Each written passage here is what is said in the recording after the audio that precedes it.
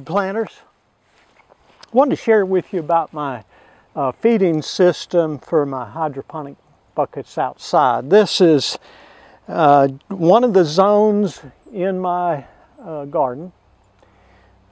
This runs the peppers, and this is about I think it's around a 24 gallon, maybe something like that size, just like a Tupperware tub.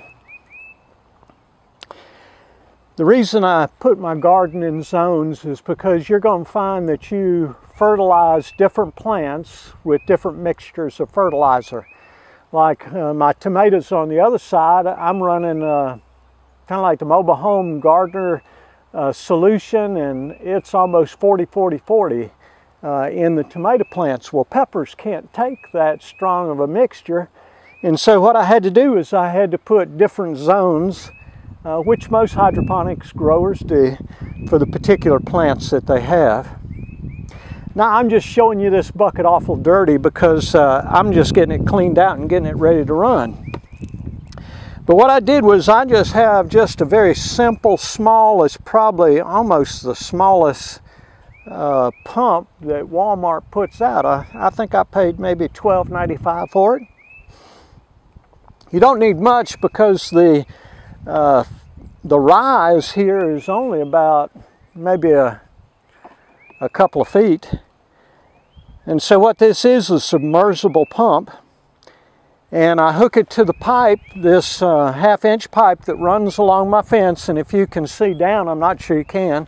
What I did was I just pull-tied that to my fence. And that just holds it up along the back side of the plants. And out of that runs my feeders. This, I just dropped in the bottom, plugged it in, and I let it run 24/7. Now you can use a timer, and I tried that, but what I found was, for whatever reason, my timer would go out, and then all of a sudden I'd come out and my peppers would be just drooped, thirsty, hot. And so I just said, I'm just going to let it run, and it ran 24/7 last year. And they drank a lot of water. They needed a lot. So you'll have to consider your particular circumstances what you need.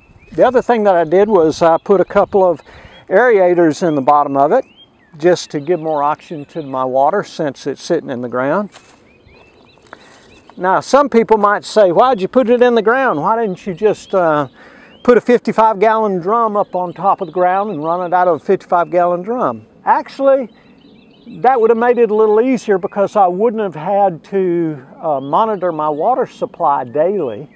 Could have gone a little longer between. But see, here in coastal South Carolina, it gets so hot in the summertime that I wanted to try to keep my water at a cooler temperature, so that's why I buried it in the ground.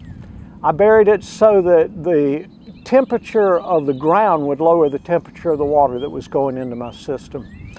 And so there was a little bit of madness to the way I did things. I have about a 2-inch pipe running down. Actually, it's 1.5-inch pipe running down that runs into my system and drains all the buckets. And so that's what I'm doing. Right now I'm pulling that bucket out, and I'm going to take and get some Clorox water, and I'm going to scrub it out and get the algae out. One of the big problems here in the South, especially outdoors, is you're going to have problems with algae growth.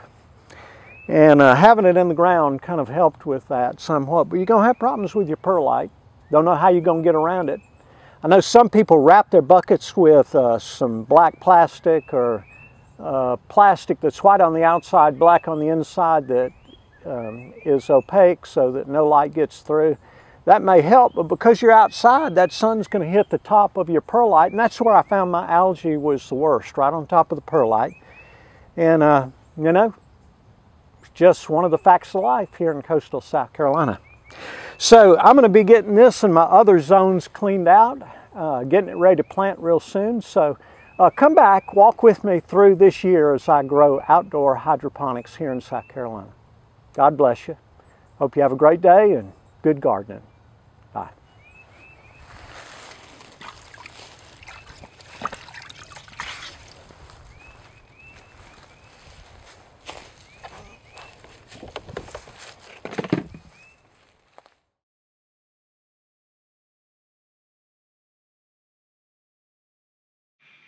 You'll notice that the volume on my video dropped out. And so what I'm showing you in this segment of the video is what I did after I cleaned the bucket out. I took the water, half-inch water line and the power cord, taped them together with black electrical tape, and then put a 1-gallon screen or paint screen over it, wrap the black tape around it. What this will do is keep your pump from sucking debris up through the water and into your water lines to clog up your 1/4-inch leads. And so you'll need to do this. You'll find during the summer you'll get all sorts of trash in your basket, as much as you want to keep it clean, and you need to keep that from getting sucked up in your water lines. So if you'll do that, it'll help you out. Come back. I'll share with you more about my work on a new garden, second-year garden here in coastal South Carolina.